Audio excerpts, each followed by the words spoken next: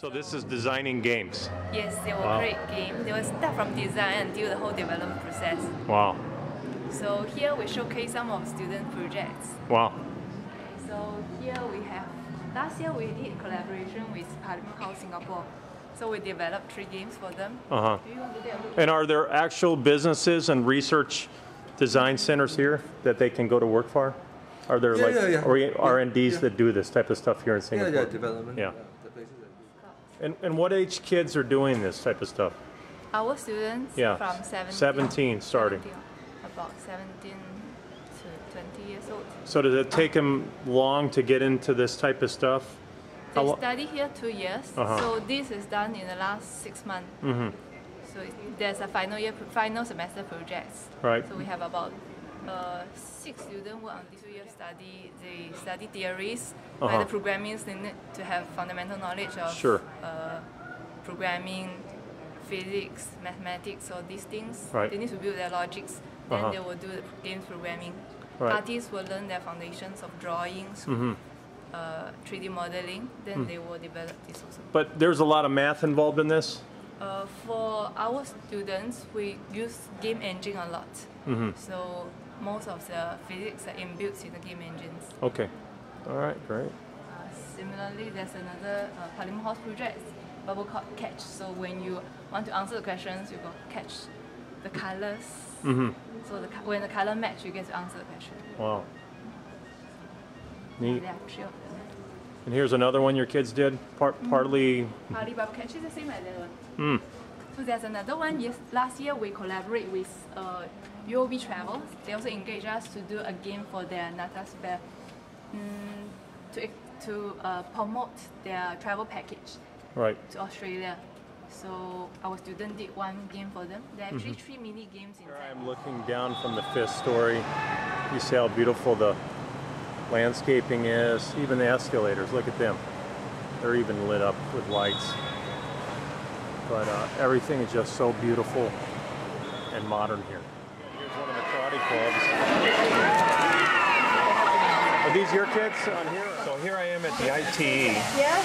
I'm at their professional hair salon that's open to the public. And as you can see, you got the teacher working right along with 2 of the students here. They're both 18 years old. Fantastic program, getting a fantastic haircut, and this is what education should be all about. The kids get out of the program debt-free.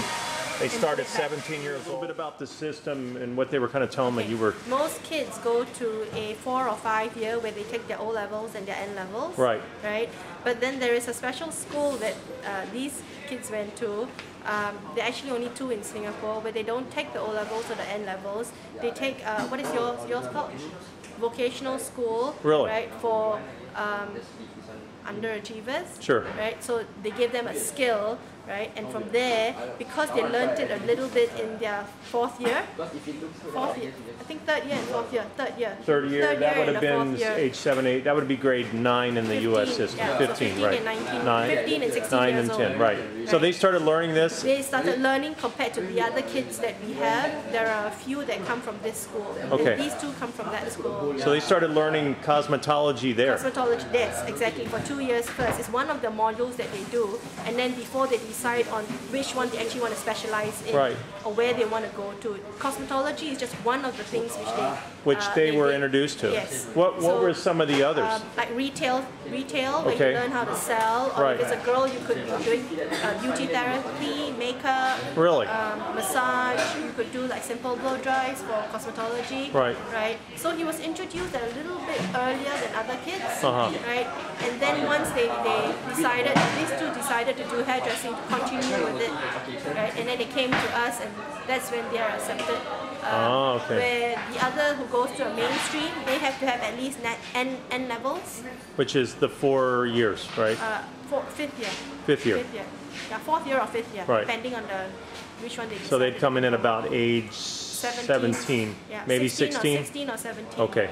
Right, and then they decide to come to whether they want to do cosmetology. Right. What school did you go to before? We went to Assumption Pathway School. Oh, I know where that's at. Yeah.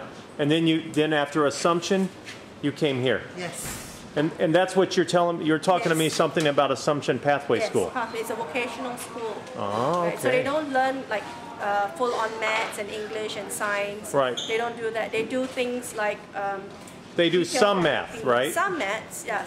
But very maths, practical math. Yeah, practical maths, like maths on how to calculate your salary, right. how to do simple inventory. Right. Yeah, not so much maths as in like A and plus and graphs, right. and they don't algebra have and all that no stuff. algebra. Yeah, sure. Yeah, and there's simple. only 2 of these schools. There are only 2. And then they would feed this type of school. Yes. One of the screens when you walk in, it says we use our resources and skills to help the community. And again, this whole concept of this school was designed around, like they're bringing the community here. There's a gourmet restaurant. Here's the community, all the shops where I just got my hair cut. Here's a cell phone store. Here's a culinary restaurant.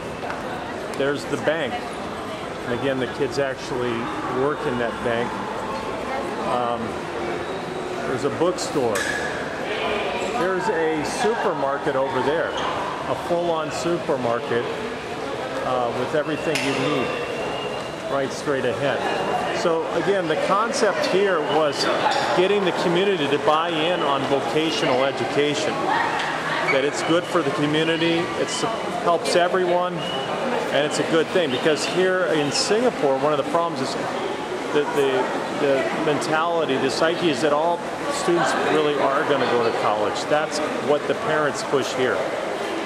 Where in the U.S. we say that, but for most students it won't be a reality. Here, that's the drive. So it was a little bit of a hard sell, but again, about 25% of the students here in the mix actually go into the vocational schools here in Singapore.